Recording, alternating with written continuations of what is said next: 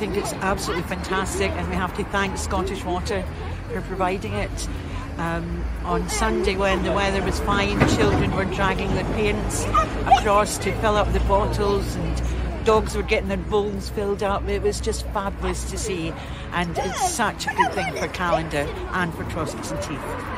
Well, I think it's good because then people don't have to buy plastic bottles, they can just refill their own bottles here. It's good because you won't have to put the plastic bottles in the bin, and you can just recycle the bottles.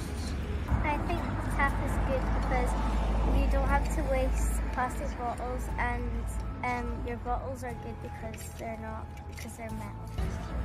It's basically good because we're spending less money, and it just saves us a lot of time.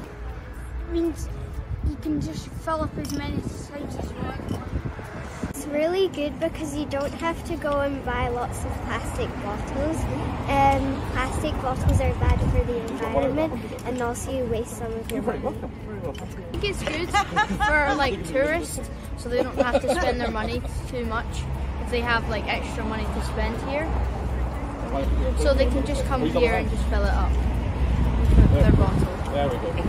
I think it's good because you don't have to keep buying plastic bottles, and sometimes when you put plastic bottles in the bin they might fall out and they might litter, and also you're spending less money. It's just you're filling up your water bottle for free.